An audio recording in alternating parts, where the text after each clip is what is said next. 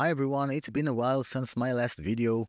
Unfortunately, I have some very hectic days, but nevertheless, in today's video, we're going to learn everything there is to know about the IP adapter. And what IP adapters allows you to do is to use images as conditioning, which results in similar images, and you can copy styles, you can copy characters, and you can copy faces.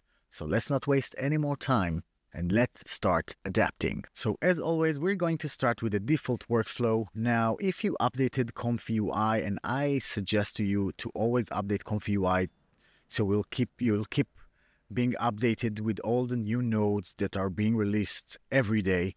And if you did update the ComfyUI interface lately, you probably noticed that the UI changed completely. You have a lot of new functions and features, but it's really simple once you get used to it. It might be a bit awkward at the first, but once you get used to it, it's really easy. If for some reason you can't find the button of default workflow, it's okay, because now in order to go to the default workflow, you can simply click here on the open workflow folders and just click X on the workflow that you're working on. If you want to save it, of course, you can save it. If you click no, and you don't open another workflow, it will automatically open the default workflow for you. And what we're going to do, we're going to replace the save image to a preview image. We're going to choose the Juggernaut model here, and let's give it something simple like a portrait photo of a beautiful woman next to a tree. And we'll leave the negative prompts for now as is. Let's do it 768 by 1280, and we will do 20 steps. We will do 6.5 in the CFG. We'll go with the DPM PP2M and the Keras. Let's give it a run and see what kind of an image we're getting. And this is the simplest possible workflow when it comes to generating an image. Let it run, and then we'll build it up with the IP adapter nodes. So we're back, it's done running, and you can see that we've got a very nice image of a woman hugging a tree. It looks like every other day image. The result is pretty nice, but this is not what we want. We want to control the styling of the image. So incoming IP adapter. IP adapter, basically, you can imagine it as a prompt embedment of styling or information from an existing image. So in order to do that, we will simply make sure that we have the IP adapter custom nodes installed. And in order to do that, we will simply click the manager button. And like always, we will go to the custom nodes manager. And here you will simply look for IP adapter. And then you will find the ComfyUI IP adapter plus. IP adapter plus is a much more simplified version of the IP adapter from the previous versions. I really encourage you to use it, and it makes the entire process of using the IP adapter nodes really simple and really straightforward. Once you install it, of course, you will have to restart the interface. So do it, and let's get right into it. And the first thing that we want to do is load the IP adapter node. So we will double click, we will write IP adapter, and you can see here the IP adapter node, which comes from the IP adapter plus. We will simply click it. I really like the fact that it shows you a preview of the node that you're about to add into the workflow. So we're going to take this IP adapter, and it requires several things to connect to it, and we are going to understand each of these properties. So the first thing that the IP adapter requires is a model, and this model basically is the IP adapter model itself. And if we'll search for the IP adapter, you will see that you have the IP adapter unified loader, and this allows you to load the corresponding model based on your needs, and you have several models here. Because we're using XL models, the first one and the last one that are Stable Diffusion 1.5 only are not relevant, but they work just the same as the other concept. So you have here the standard, and you have the medium strength, and you have the plus, and you have the plus face. We're going to use the plus And because this is the most recent and the most optimized and effective model from the things that I played with. So we're going to choose the plus, and here it needs to connect through the IP adapter to the IP adapter, and to the image we're going to load our reference image using the load image node. And here we will choose, let's choose some kind of an image, and let's say that this is the styling that we want to copy. This is just a random image that I have, and this will be the styling that we want to implement on top of our woman portrait. All we have to do now is connect the model to the model of the case sampler, and this is basically it. Very simple, very straightforward.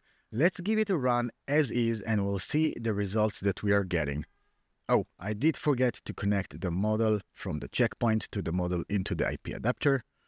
And basically what happens behind the scene now is that the IP adapter takes the model and updates it, kind of an embedment of information, of weights, and it manipulates the model in a way that the end result will resemble the image that we provided as a reference. And you can see the result here, that we immediately got a very similar concept of an image. Let's move it here so we will have a better comparison. You can see that the resulting image is very similar in styling and in colors and in overall looks and composition to the reference image that we provided. But what happens if we don't want it to be precisely as the image we provided? You can see that we lost completely the prompt that we entered. We don't really see here a portrait photo of a woman. We can see pretty much the same concept of an image. And in order to change that, we can simply go to the IP adapter itself. And here you can see that we have a weight type. And the weight type, you have either standard, prompt is more important, and style transfer. The standard is what you see. It tries to mimic the image that you provided when it comes to colors, to compositions, and almost everything.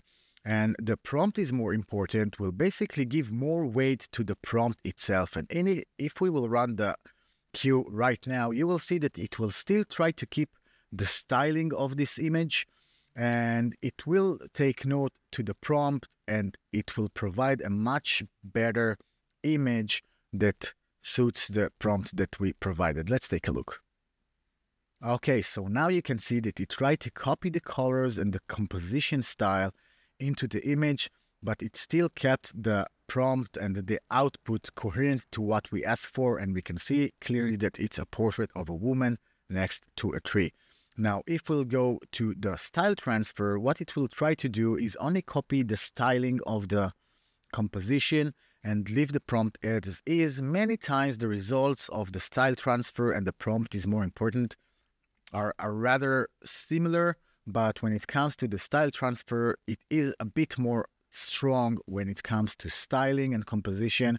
And you can see here that it looks much more watercolored, or the texturing and the styling of the image looks much more similar to the reference when it comes to the fine details.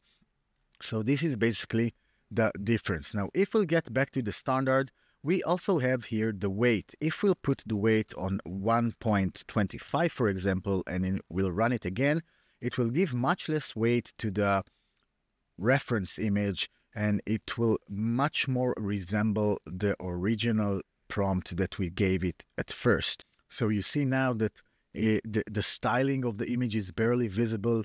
Let's just change it here to a fixed, give it another run, so that we will see properly all the differences between runs that we're making. And let's give it another run, once again with a low weight of 0.25, which means that the impact of the reference image will be very low. You can see that you can hardly see. You can see here and there some coloring of the image that resembles the color scheme of this image. Let's make it 0.5 and see the difference. So you immediately see that now the impact of the reference image is much higher, and it almost completely disregarded the prompt.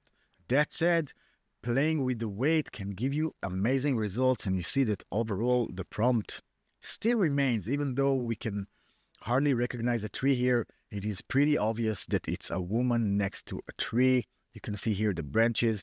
And if you play with the weights, you can get some very nice results from this IP-Adapter method. So you can see here that we only see hints of the styling, which gave a very interesting result to the prompt itself. This is basically it in a nutshell when it comes to using reference images for styling and things like that. But if you noticed before, we also have here something that's called plus face. What plus face does, it does the same job, but this time it only tries to mimic the facial features of the reference image that we give it.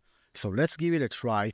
We'll instead of this image, we will open up an image of a face. And what do you know? We have here this weird bald dude with white beard staring at the camera. Okay, do note that I gave it a weight of 0.4, but you will see here that it copied the background here. And I gotta say that the result is a bit disturbing, but nevertheless, it did exactly what we expected it to do. But this time, instead of using the regular model, we will change it to the face, and we will see the difference right away. So now looking at the results, you can see that it didn't affect the background as much. It did copy some of the coloring, I guess. But if you look here, you will see that it only tried to keep the influence of the reference image to the facial features. Let's go and give it a bit more weight. Let's do it 0.8 and run it once again, and we'll see if indeed it managed to create the feminine version of me. So it's done, and I'm not sure how I feel about the image that it generated. And you can see as well that unlike the face swap that we did in previous videos, you can check it out in my channel.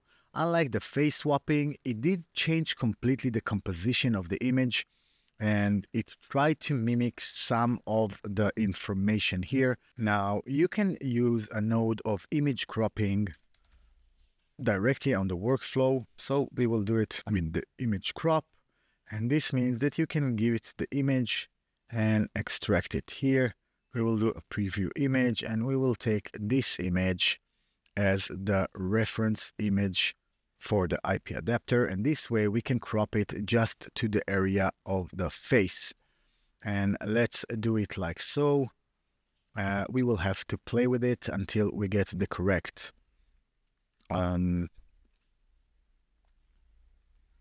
cropping. So I will bypass the case sampler just to save time, and this is what we've got now. As you can see, it's not nearly close to where we want it to be.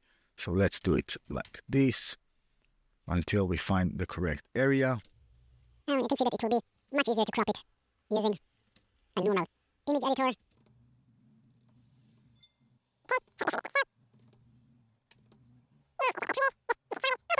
So now this will be the image that will be used as the IP adapter's reference image. Let's return the node and give it another run, and let's see how it now affects the image that we're trying to generate. And you can see that even though we gave it reference image that concentrates on the face, it still tried to mimic the background. And I think that this is one of the things where IP-Adapter is less effective, unlike face swapping or things like that, because it really influences the entire image and not only the facial features themselves. We can do something like prompt is more important and give it another run, and we'll see how it will affect it. And you can see that now we did a better result, and it affected more accurately the image that we are trying to affect. This is the more simple way of working with IP-Adapter. There are much more complex workflows, and you can combine several ways to optimize the results. You can easily get to them using the manager. If you go to the manager, you will see here that there is the workflow gallery. There are several galleries that offer a lot of ComfyUI workflows. Let's go even to the first one, the OpenArt AI. And this website gives you a list. It's kind of an archive of many ComfyUI workflows. And if you go to the search, you need to log in to be able to search. if you go to the search and you'll type IP-Adapter, you'll find a lot of workflows that are a much more advanced workflow of the IP-Adapter. Things like using control nets, using instant IDs, combining IP-Adapter with control nets, and things like that. So I encourage you to play with the workflows and see how they work. This was a short introduction to the IP-Adapter Plus, which gives you pretty much the main functionality and the core abilities of the IP-Adapter. And from here, you can only take it and make it much more usable to your needs. I really hope you liked the video. If so, please like and subscribe, and see you on the next one. Bye.